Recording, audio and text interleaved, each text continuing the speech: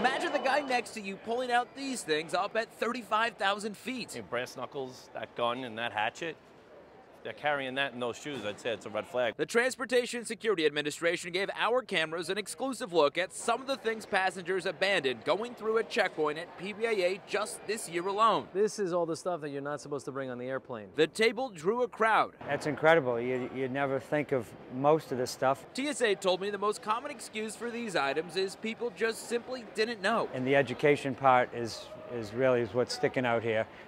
Everyone coming by seeing this stuff. The railroad spike, that I wouldn't have known.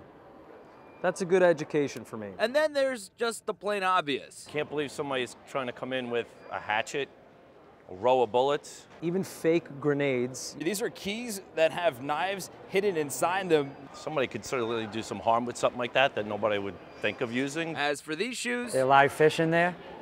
the fish habitat in the heel had too much liquid. This air travel thing that we do, that we take for granted, it can easily be exploited.